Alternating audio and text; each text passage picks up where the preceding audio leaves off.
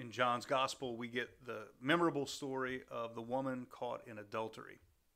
Most of us remember this story that Jesus tells the crowd that he who is without sin cast the first stone. And so we might walk away with the impression that Jesus is sort of setting their attitude straight, that maybe we shouldn't be so worried about these things that these Jews were so worried about, that Jesus was less worried about those things, and he taught the crowd to care about it all just a little bit less. This isn't true. I think the details of the story don't bear this out. First off, the woman was caught in adultery. There's no denying her guilt, right? This is a clear case of someone actually guilty, unlike other stories, especially in the Old Testament, where someone may have been accused of adultery but not guilty. This is a case where the woman was caught in adultery. So she's guilty. And the crowd comes to Jesus and makes a pretty impressive plea. Jesus, Moses commanded us to stone such women. What do you say? The law commanded us to stone such women. What do you say? So Jesus' response seems like it can go only one of two ways. The first is he can say, it doesn't matter, the law doesn't matter, let her go, everybody calm down, it's not that big a deal.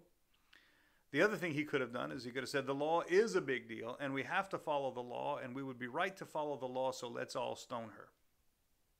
Instead, Jesus does what he often does in the Gospels. He outsmarts everyone, right? He gives us a solution to the problem that we might not have been thinking of. So what is Jesus' solution? Well, first of all, he bends down and he begins to write in the dirt with his finger. Now, this is mysterious, and no one really knows for sure exactly what was happening there, but some of the church fathers, throughout the years, very saintly people, have believed that Jesus was writing down the names of the woman's accusers. He was writing down their names. And then he writes down the names of the people that they had committed adultery with. So he, in a sense, is accusing the crowd of having committed adultery without accusing the crowd of having committed adultery, right? So Jesus, had he out loud stood up and said, I accuse you of adultery and you of adultery, had he done that, they would have all been liable to being stoned, right? They would have all deserved that punishment. And so Jesus instead, very cleverly, makes it clear that I could be accusing you, but I won't. And so then the rest of the crowd goes away, not because Jesus has undone the law, but rather because they know what it's like to feel God's mercy.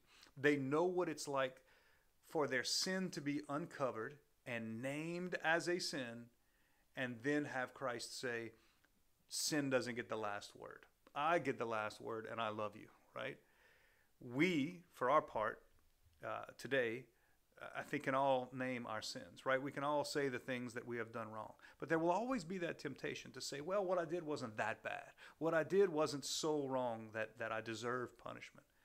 The answer is you do. You do deserve punishment, right? That is still the just part of the equation, says that we do deserve some kind of punishment for our sins. But Jesus seems to be satisfied by saying, I do not accuse you, so go and sin no more. I hope that all of us, when we think of our sins, rather than running from the fact that they're sins, recognize that Christ's mercy is there for us when we sin, and that inspires us to be more merciful as well. Amen.